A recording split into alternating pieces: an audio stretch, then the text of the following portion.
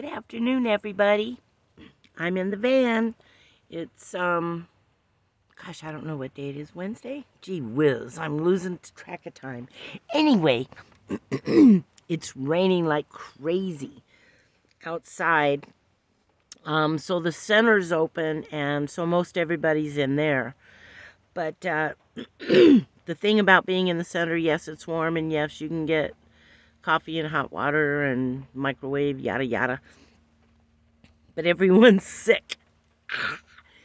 Last night, there was a lady, I swear to God, she was trying to hack up a lung, and she does it every night. So finally, last night, people were cranky enough and told her to go get help from the nurse or something because she was keeping everybody up. It's so funny.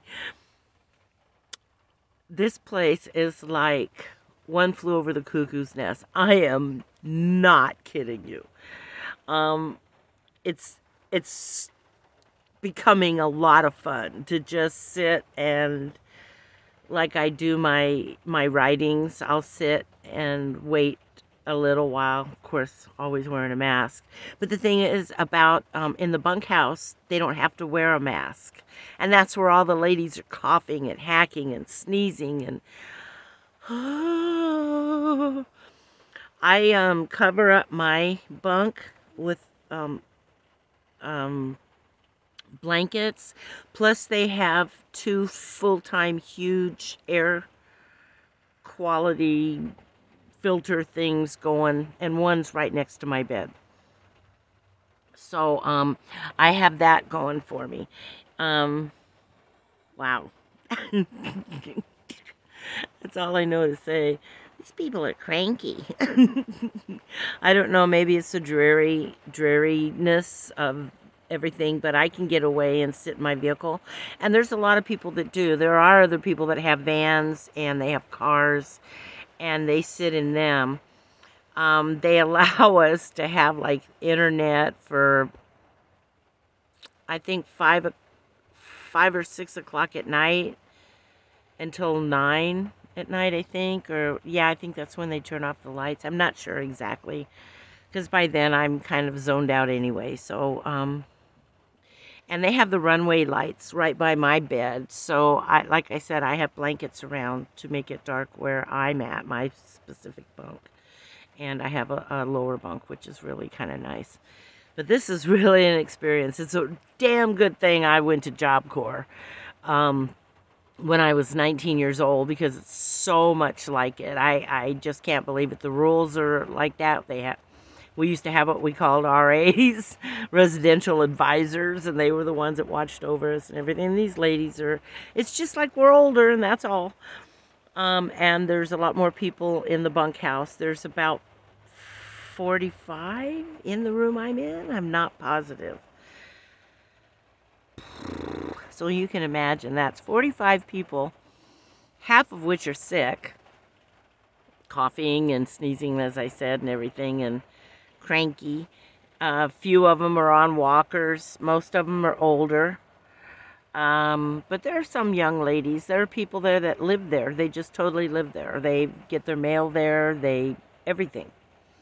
And I'm really glad they've got a place to be. All you have to do is show up and tell them you're going to be the next day, and you'll have your bunk.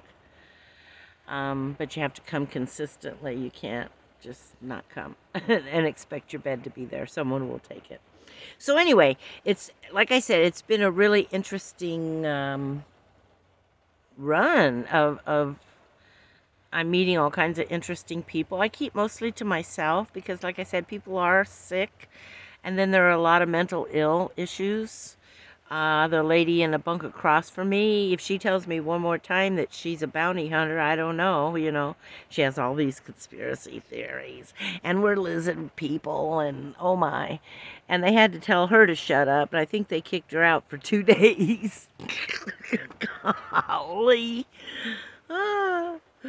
I could write a whole book just on this little chapter going on right now. But it won't be long, and I will be getting an advocate, and I might just go ahead and stay in there because I take my Jackery in every day and plug it in every night, and then It's got 2, 3, 4, 5, 6, 7. It's got 7 places where I can plug in the ladies' phones. So I've already told them, you know, if you want, here it is. Here, I'll show you. Eh. So that's kind of what they can put their phones up on the air conditioning or on the air filter and let them charge all night on the Jackery. They won't let me put a strip in there. They have rules. They have a lot of rules. You got to go in at a certain time, come out at a certain time. They kick you out usually during the day, but because it's raining, they got the warming dorm open. And like I said, people are kind of cranky right now. Even the men. I can't even imagine being in the men's dorm. I've already heard about it. It's pretty rough. They've kicked out quite a few people since I've been here.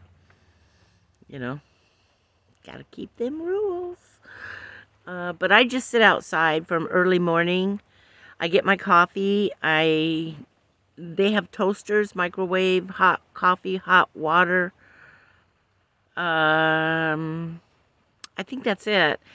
And, you know, that's before breakfast. I don't even stay for breakfast. There's just too many germs, too much, too much. So I go get my coffee, do all that. Then I go out in the van and I have a Mr. Buddy, and because it's cold. It's wet and dreary and cold. I don't have Mr. Buddy going on right now because I need to go get another tank, propane tank, and money's tight right now, and there we go. Whereas I can plug in my electric blanket to the Jackery. It doesn't cost me anything. So that works. Oops. So anyway, that's an update on the silliness going on over here. Ha. My new phone's okay. I miss my old phone, but there you go. I try every time to upgrade, and so I upgraded, and oh, poo. I should have got the warranty, but I couldn't afford that.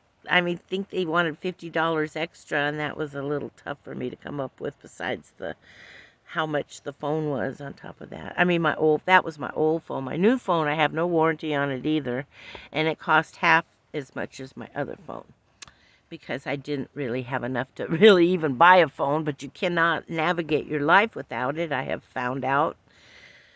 Oh my gosh, technology has taken over. It has changed us as a society, and there's nothing we can do about it. You can bucket all you want, but you know what? Society keeps going forward, and if you don't keep up, too bad, so sad. I found that out. Bucking it isn't working for me. So now I gotta catch up. So I'm doing the best I can, y'all. Anyway, today's a much better day. Even though it's raining, I like rain. I'm in my own little cozy place. I just had tomato soup, or tomato bisque with basil, organic. And, oh, another thing about this place, bad, is they sometimes give you expired food and rotten fruit and different things, and it's announced real quickly in the dining room, don't eat the apples, they're bad, and you know, or whatever it is, and then then you see everybody get up and throw it all in the trash. I had to throw away a couple of eggs. They gave a hard-boiled eggs because when I peeled them, they were brown inside, or black, partial black. Anyhow, that made me decide that I was going to go ahead and eat my own food in my own van. So that's what I've been doing. I thought I was going to save money on food, but I've decided that isn't such a good idea after all. So anyway, there's good and the bad to everything. So far, this is a super experience. It's humbling. It lets you know how other people are doing, and some are here for no reason of their own. I mean, nothing that they did wrong. They lost a job. You name it. I mean, mostly health reasons. I mean, our country is just really lacking in helping people with their health, and I'm so blessed. I mean, they want to help me too much. See, when they do get a hold of somebody like me, I'm called the golden girl. I even heard them call me that because I'm the one that has all the insurance that'll pay for everything. So don't you know they want to stick it to me and put me on this and that and everything. I really have to monitor them and monitor my own health, as we should all do. Just don't take the doctor's, uh, get a second opinion. Look it up. I mean, we got the internet now, man. It's easy. Just go and look it up and educate yourself, and don't just, okay, I'll take that medicine, or okay, I decided against Remicade, and then I started talking to a lot of people that were on it, and it changed my opinion, and I'm part of a few groups with Crohn's disease and everything. So you really have to educate yourself about what you're doing with your health. I mean, everything. It isn't our grandma's life anymore, where the family doctor came out. I even had a doctor back when I was a little girl. I remember he used to come out to the house. I mean, he was the kind of a last of his breed, but he did. And you had one doctor. You didn't have like 15 like you do now, for hell's sakes. So things are changing. You got to change with it. That's all there is to it. I'm going to be 66 next year. Can't even believe I've lived this long. But I can tell by looking in the mirror. But you know what? Either life can break you or wound you, or it can make you a winner. You can take the lessons and go forward, and the things that you did wrong, you did wrong. Do you know it? Did you learn the lesson? Don't do it again. Okay, move on. And if your family members can't, that's all. I don't know what to tell you. Our tribes, usually our blood is harsher to us than anybody. That's why we keep choosing other people and keep adding people to our tribes, because our other tribe isn't being very nice. But you know what? I'm okay with that. I'm okay with where everything is right now, with any and all of my family members. Of course, I'd love to see my grandchildren more. I'd like them to get to know me and to know me, and not hear the rumors about me from my in-laws and the things exes have said that are very cruel and mean.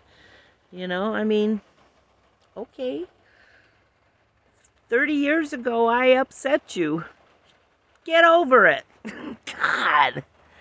Anyway, people, they're just on my mind because there's so much mental health that people need to work on themselves. I see it here every day. Man, I just can't believe it. Got to do better, folks. We've got to do better if we're going to survive as a species. And talking civil war, and we're fighting everybody, and families fighting families, and I'm guilty of some of that too. I am, and I'm trying to remedy it and change my attitude, be more accepting, and this has helped me a lot. Being here has really helped me, because I'm hearing other people's stories, and they're just amazing, and they inspire me. Some inspire me, some scare me to death. Anyway, I'm gonna let you go. I've rambled on enough. So that's the update of here at the Prada Center.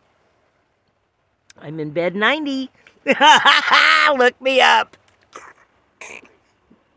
Bye.